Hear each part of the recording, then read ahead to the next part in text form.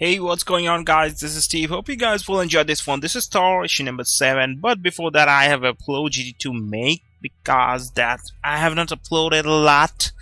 Actually, I have uploaded just one Hawkeye, all new Hawkeye issue number 2 review on last week from Marvel category because I didn't have money.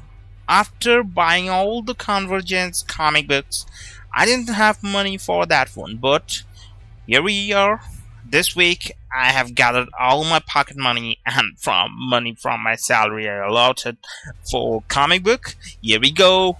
I bought this Marvel comic and I'm gonna buy tomorrow other comics also, so I'm gonna do those review also after that one, after reading. So here we go. Thanks for all of your love and all of your support, and I'm expecting a lot of comments on this one on my comeback with Marvel issues and with Marvel comics reviews. So here we go with Thor issue number 7 review from graphicpolicy.com.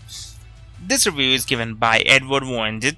So gender has probably never played such a role in the public disclosure about comics as it does in the present day, as the medium and especially the mainstream portion of it moves to become more inclusive of the entire spectrum of society. It requires a different approach in order to appeal to those fans. There are many developments elsewhere recently at the Big Two which have shown that this is the case. The alternate cover for Spider-Woman 1 was a pretty big deal for a while, and so too was the new creative team behind Wonder Woman proclaiming her not to be a feminist. These controversies have come and gone, but the one major gender controversy has remained, and that is of the gender swap for Thor. In true comic book style, it is not a real gender swap, as one character has not overcame to find themselves in the body of the opposite gender, but rather the mantle of Thor has been passed from its originator to a female replacement who seems equally adept at handling the power of the magical hammer. For some loyal to the original character, they can't let go of the fact that their favorite character had to give up his name. Others still have welcomed it as a great story in the making, and probably the most important of all, a bunch of new readers that never read Thor before have found a superhero to relate to. After having established that the new Thor is indeed worthy, the remainder of the plot has focused on discovering just who this new Thor is. The story has featured the original Thor as the meta version of the reader's curiosity, trying to discover the identity of the new goddess. He has mostly been unable to figure this out, but at least touched on a few points of who it was likely not.